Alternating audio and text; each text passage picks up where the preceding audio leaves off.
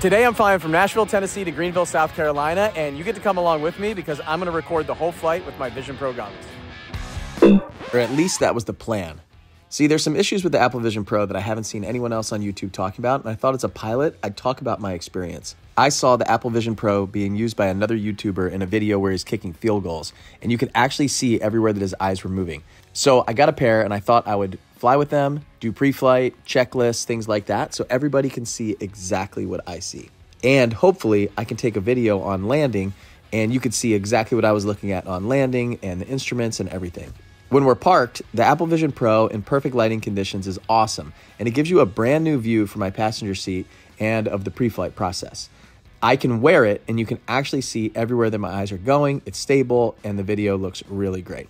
If you watch the video that I took back on another set of Apple Vision Pro, you can actually use immersion mode and you're in full surround just like you're there right with me. It literally looks like you're looking into a window with the way the cameras capture depth. It's amazing.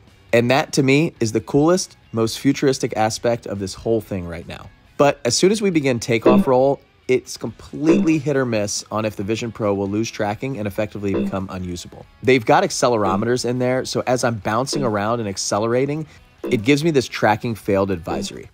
Other reviewers on YouTube have shown this issue on the subway or in other narrow vehicles when it says things are too close to the cameras, but on a flight prior to this one of my videographers was able to get it to work. But he had to stare at a specific point on the dashboard, which obviously isn't the most exciting thing to look at and is basically just like a GoPro video. However, the video looks a little bit better, especially in low light conditions, which I'll show you at the end. So there is some merit to using this.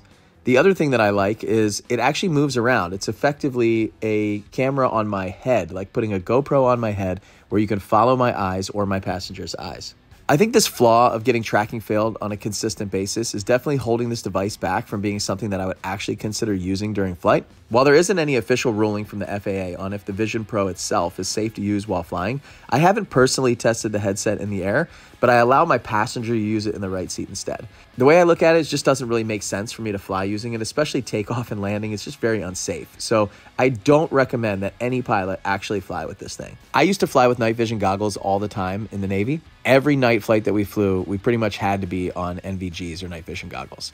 And it reduces your field of view from 188 degrees down to about 40 degrees. And so you constantly have to move your head. While the Apple Vision Pro has a better field of view, you still don't have a full 188 degree field of view. So it definitely blocks a lot of your visibility up, down, and left and right. Additionally, we would do a ton of emergency procedures with night vision goggles. So if we had a tube failure or a battery failure, we would have a backup set with us, and they would also be briefing our co-pilot that if we're on short final or in a dangerous critical path of flying, then we would pass the controls quickly to the other pilot so they're always ready to fly. I don't have that luxury in the TBM, so it doesn't really make sense for me to fly with these things just in case they fail. If the battery dies or the whole thing goes wonky, it's just a black screen that you're looking at on short final or during takeoff or something like that. Very unsafe.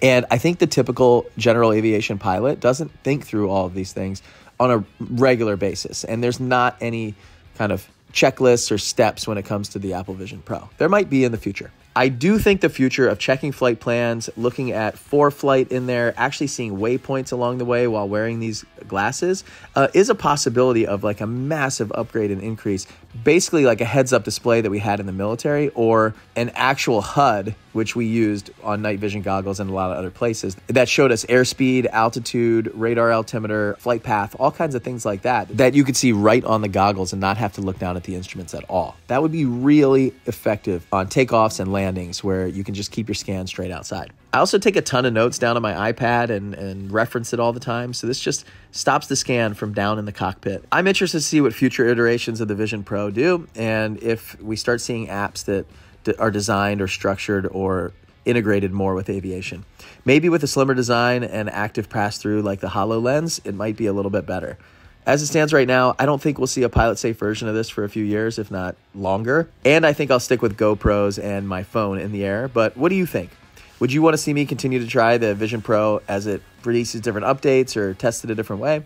Or do you think that I just bought a $4,000 paperweight Let me know in the comments. Right now, I'll leave you with our landing into South Carolina to show you how the Apple Vision Pro handles low light. It really is cool. You can actually see exactly what I see outside, and you'll be able to see the camera moving around a bit, and it's way better than I would get with a GoPro for low light conditions. I really enjoyed watching it back and looking at my airspeed and altitude and just kind of dissecting my landing to see how I did. If you like this stuff, like, subscribe, share with a friend, and I'll see you on the next video.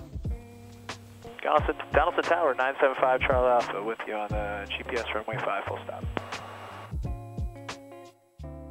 975 Charlie Alpha, Donaldson Tower, runway 5, clear to land.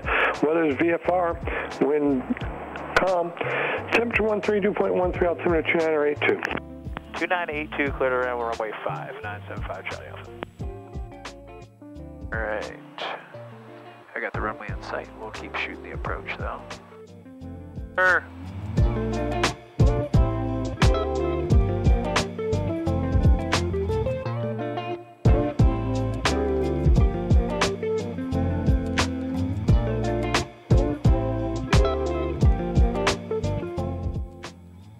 Where are we parking tonight? We are parking at Donaldson Jet Center, 5 Charlie Alpha. Roger.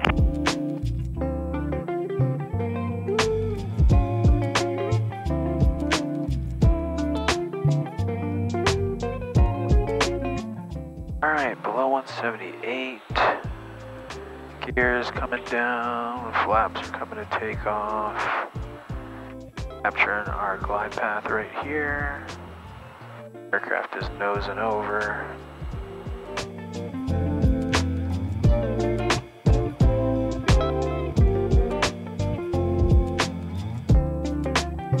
Alright, I'm gonna fly this myself.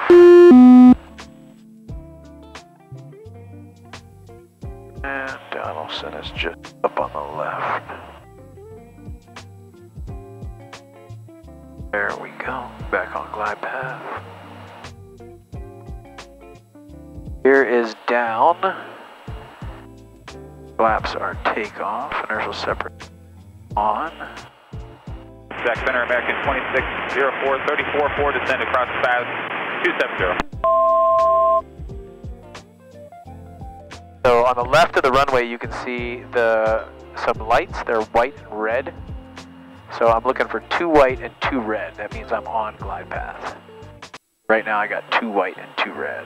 Exactly what I want to see at night. And I'm going to slow back a little bit more. Get below 122 and drop the flaps to landing. There we go, below 122, flaps are landing. You can still see them on the left there, 2 white, 2 red. Just left of the runway. Check center, good evening, citation 153, Tango Julius with your 380 to cross paths at flight level 270. What are we hearing right now? Roger. A little hard to see the colors, but yeah, definitely see the runway. And I'm shooting for 90 knots right now.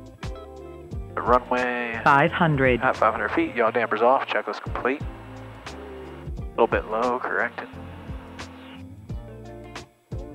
There we go. Any lights are on. All of our lights look good. We got runway 5. Gear is down. Checklist complete.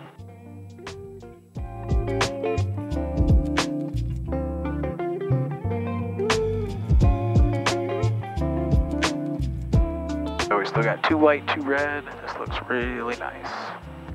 Barely even have to fly. Minimums. All right, there's the minimum for the approach. So if I didn't have the runway in sight, I'd have to go around. Gear is down. 90 knots, runway 5.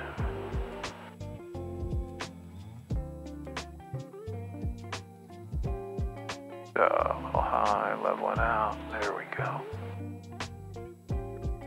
Airspeed. Gotta use the force there at the end. The runway has like no center line.